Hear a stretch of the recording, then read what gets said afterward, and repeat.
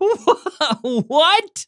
They ruined it. They just nerfed the whole phone. Want daily tech news in a way that doesn't suck? Of course you do. Hit that subscribe button and turn on notifications so you don't miss the next episode. Yo, what's going on, everybody? Welcome back to Front Page Tech, of course, show that gives you all latest tech news from one geek that is me, to another that is you. Happy Thursday. A lot of people asking about the new logo and the new look for the show. If you didn't know, we've actually been making this show for like 7 years. Even though like 90% of you found us just in the last year and a half, 2 years. This is episode 933, and just about every year we change the look of the show on the show's birthday, which is on January 14th. So that is when you'll get the new look, the new logo for the show as we start season 8. We usually take about a week off, but we've taken enough weeks off, so we're just gonna hop right into the new season. But for now, though, let's just do today's news, shall we? All right, so first up for the day, story numero uno. We've been talking a lot about Apple lately, so this whole show is just Samsung news. We will start with Project Neon. So there was a lot of hype about this, about Project Neon. Samsung hyped it up. Leakers, known Samsung leakers, hyped it up. The idea was that Neon is some sort of AI, artificial human. I mean, at one point, Ice Universe was even tweeting, hyping it up, saying, at CES 2020, what I most look forward to is the birth of Neon. This feeling is like looking forward to a rare meteor shower. Neon will be a game changer. Anyway, turns out, kinda sucks. It's no crazy artificial human thing. It's just an avatar. It's just a digital avatar that looks like a human. So per usual, and this is not all Ice Universe's fault, it was just completely overhyped. Samsung overhyped it themselves. This just reminds me of Samsung's weird, creepy, like, knockoff emojis that they, like, from Apple that they copied and they made it look like this, but it's kind of scary looking. This just seems like a slightly more advanced version of that. It's from a subsidiary of Samsung called Star Labs that was working on the project, and this is it. It's just a digital avatar thing. Now, I have to admit, I saw all the hype and I fell for it. I fell right on my asshole for it. I was like, holy, this is gonna be so cool. Artificial, this is a completely different project. This looks so cool. It's gonna be a game changer. It was not. In other strange Samsung news, remember how we were trying to figure out how many Galaxy Folds they sold? I did that on purpose. And I really regret the joke. But listen, I'm not going to redo the take. We're both going to live with my mistake here. There was that thing on stage where some executive was like, we sold 1 million Galaxy Folds. And then it was like, then I came on the show and was like, see, they only sold 1 million. So it's not a total flop. It's kind of an impressive flop. And then, of course, a lot of you were like, they sold 1 million. Why don't, if Apple said it, you would believe them. That's how I hear you in my head. But then literally the next day, Samsung had to come out and make a correction saying, actually, no, that person on stage lied. He misspoke, misunderstood. We did not sell anywhere close to 1 million folds. And now, thanks to DJ Ko, the CEO of Samsung, we know how many Galaxy Folds they sold. But actually we don't.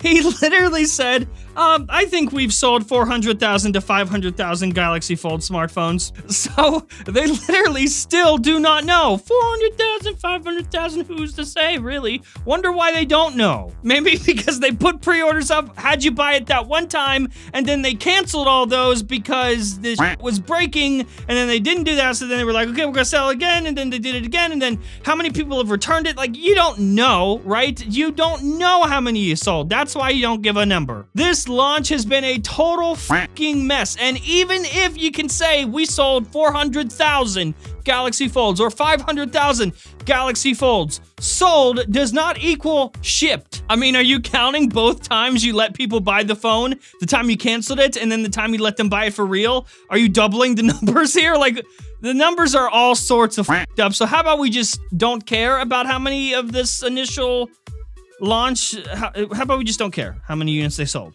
and we just move on to the next one. We do better the next time. We give the Galaxy Fold 2 or whatever new Galaxy Fold device is coming, that clamshell thing, Galaxy Fold, I'm just guessing, V, Y, Z, one of those.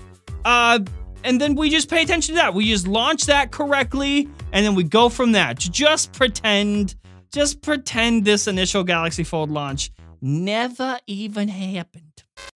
Okay, so this next one is, I don't know, man. It's just sad. So Samsung is at CES, you know that probably, and they were on stage discussing like their investments into security, cybersecurity, that sort of stuff. And oh geez, come on stage during their presentation, look at this. You see that? Let's zoom in. You see that right there? Yeah. That right there is the logo that Samsung is using for their facial recognition stuff on their devices.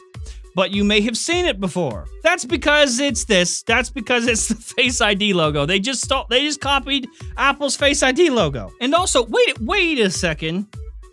Is this also the Touch ID logo? Let's do it real quick, side by side. Hang on, let me do this real time. Let me figure this out.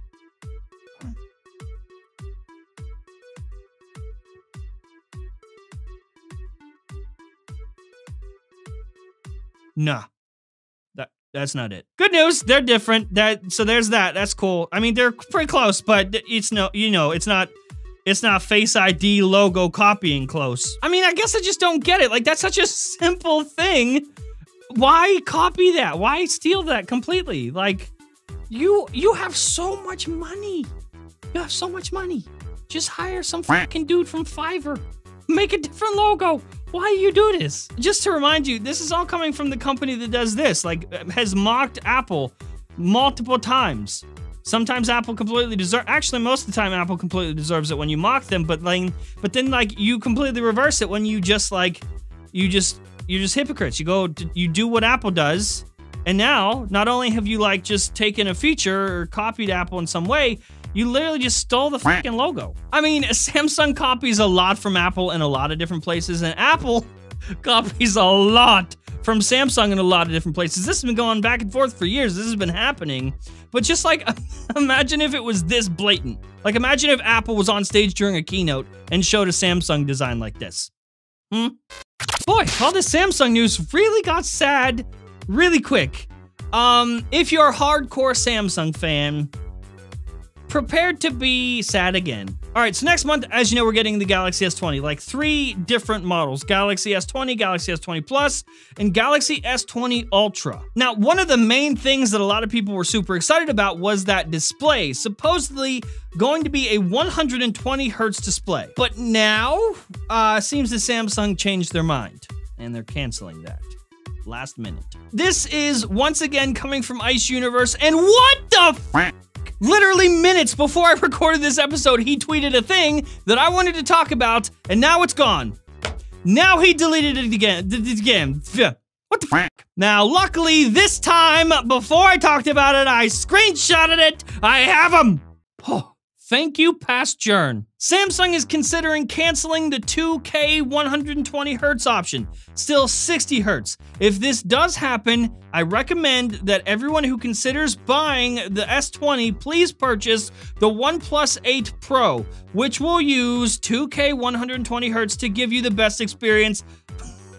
Let Samsung die. Okay, so the last bit was a little extreme. I think he's upset. And then he followed up saying, the 2K 120 Hertz option has always existed. Directly to the latest version, it has been blocked by Samsung, which now makes the whole situation make sense as to how Samsung can cancel something like this last minute when the event is next month. So the hardware is capable of 120 Hertz, but it's going to be nerfed in software. They're gonna just turn that shit off. Now, there is still a tweet that exists that says, if I tell you that Samsung canceled the 2K 120 Hertz function of the S20, will you buy it? And then someone said, yes, but 90 Hertz is bare minimum, and he replied saying, 60 Hertz. Okay, so while I was recording this, he actually just tweeted something else that explains the deleted tweets. He said, let me delete these rumors first and wait for the latest news, but I'm already a pissed cat. Oh, but wait, I have more. He tweeted something else that I got a screenshot of before he deleted it. that might make you even more upset. He also tweeted, in addition, in the latest test version, Samsung has canceled some of the important camera functions of the S20 Ultra.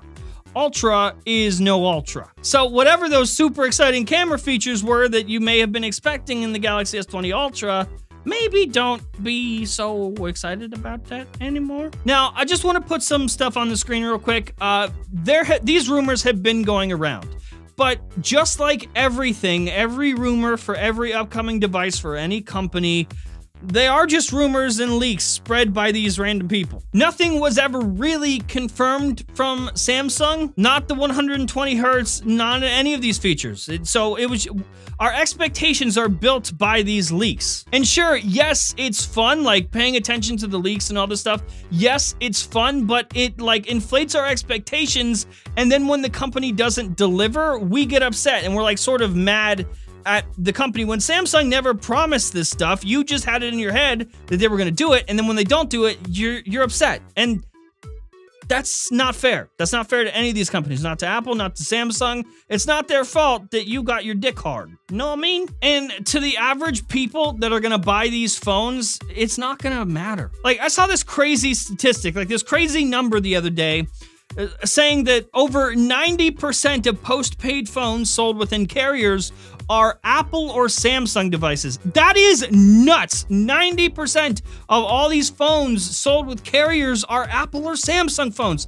That's bonkers. So to the majority of the people buying these phones, they don't care. They won't know. They don't know that any of this stuff was supposed to happen. They aren't fucking following Ice Universe. They aren't watching this show. They don't give a single shit. They're not going to be mad. You might be mad, we might be mad or disappointed, but it doesn't matter. You know, they could have never had these plans in place anyway. Like, they never planned on it and we just fell for the leaks and rumors because some cat on Twitter said it. Or, sure, yeah, maybe they were working on this stuff and for whatever reason, for their demographic, they decided to nuke it. Just get rid of the feature. Or who knows, we might be surprised at the event all of our wildest dreams come true. And they do deliver these features. Woo, great. But at the end of the day, it doesn't matter.